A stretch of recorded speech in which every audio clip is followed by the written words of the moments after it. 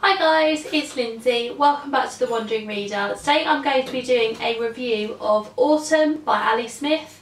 This is the first book that I have read in the Man Booker shortlist for 2017 and I thoroughly enjoyed it.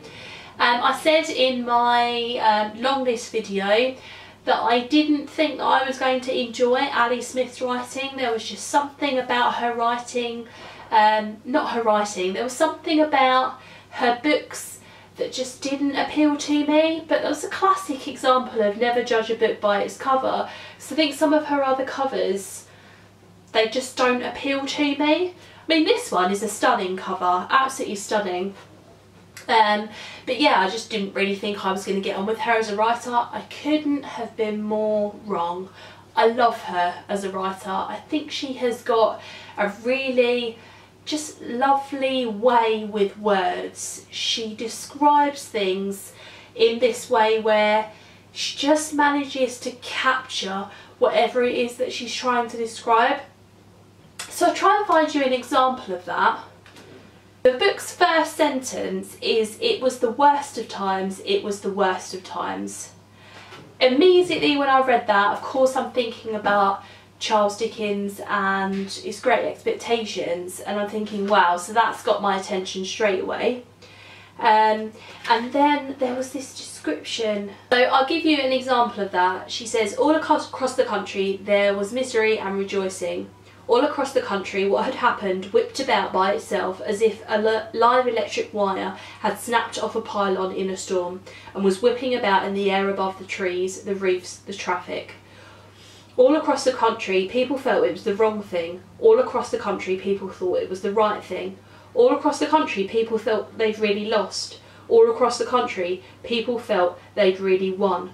All across the country people felt they'd done the right thing and other people had done the wrong thing. All across the country people looked up Google, what is EU? All across the country people looked up Google, move to Scotland. All across the country people looked up Google, Irish passport applications. All across the country people..." I can't read that word out, but you get the idea. She's talking about Brexit at that particular point and the day of the announcement of the vote in the UK. And yeah, like I said, she's just got this way with words that I just really appreciated. And the style of her writing as well, she isn't afraid to do something different with punctuation and with paragraphing and with sentence structure. She's really experimental. This, yeah, is basically a modern snapshot of Britain, you know, sort of post-Brexit, but also it talks about Britain in other sort of periods of history, sort of like post-Second World War, and I think she really does a good job of capturing the spirit of those particular moments in history. Yeah, but it's also about domestic life in some sort of sense, and very sort of mundane things that we do, and she's sort of poking fun at certain things that happen and certain processes that happen in the UK. For example, there's this really funny scene in the post office when one of the characters is trying to get her passport renewed, and the scene, you just kind of read it and think, yeah, I can just really imagine that happening to me.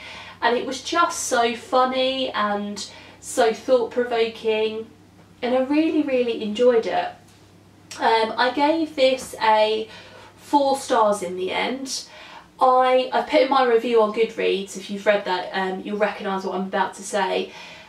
I didn't give it 5 because I didn't think it was the type of book that is going to, the type of book that blew me away, you know, that I will be thinking about forever because it had such a deep and moving message to it. But then again, I don't think that's the particular point of this book. But I really enjoyed it. I will be picking up more of Ali Smith's writing, and I would really urge you to read this. Especially if you live in the UK, but even if you don't live in the UK, it's just a great snapshot of life in the UK, and she just really manages to capture that so well. So there you go guys, that was my review of Autumn by Ali Smith. I'd love to have a chat with you in the comments below. Have you read this? What did you think of it? Are you intrigued to pick it up now? Thanks very much for watching, and I will see you in my next video. Bye.